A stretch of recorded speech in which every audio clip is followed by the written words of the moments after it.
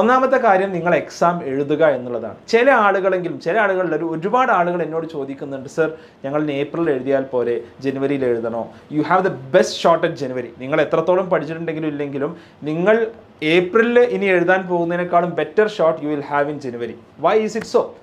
Answer വളരെ സിമ്പിളാണ്.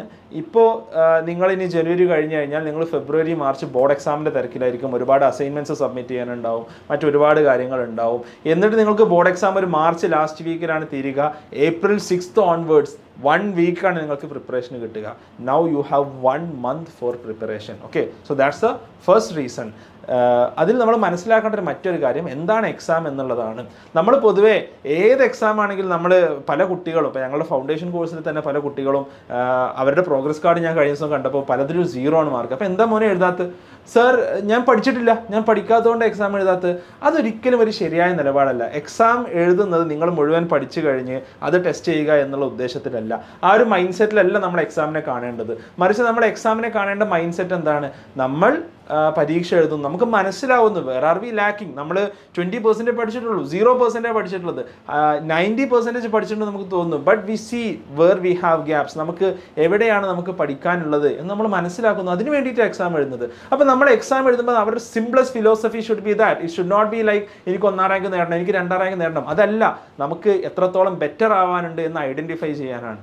Right? അപ്പോൾ ഞാൻ പഠിച്ചിട്ടില്ല എന്നുള്ള കാരണം കൊണ്ട് ആരെങ്കിലും JEE exam എഴുതാതെ നിൽക്കുന്നുണ്ടെങ്കിൽ it's A best chance for you. നിങ്ങൾ ഏപ്രിലിൽ എന്തിനു വേണ്ടി പഠിക്കണം എന്ന് നിങ്ങൾക്ക് കൃത്യമായി മനസ്സിലാക്കി തരുന്ന ഒരു എക്സാം ആയിരിക്കും ജനുവരിയിലെ exam. You will get A better understanding about your self. നിങ്ങൾ എവിടെയാണ് ലാക്ക് ചെയ്യുന്നത് എന്നുള്ളത് നിങ്ങൾക്ക് മനസ്സിലാക്കാൻ സാധിക്കും. അതാണ് എക്സാം എഴുതുന്നത് കൊണ്ടുള്ള ഏറ്റവും പ്രധാനപ്പെട്ട ഗുണം.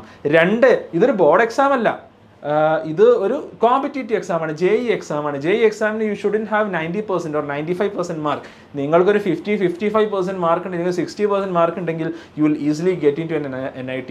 റൈറ്റ്? സോ ഇതെന്ന് പറഞ്ഞാൽ നിങ്ങളൊരു ബോർഡ് എക്സാം പോലെ മുഴുവൻ പഠിച്ചിട്ട് എഴുതാനുള്ള കാര്യമല്ല.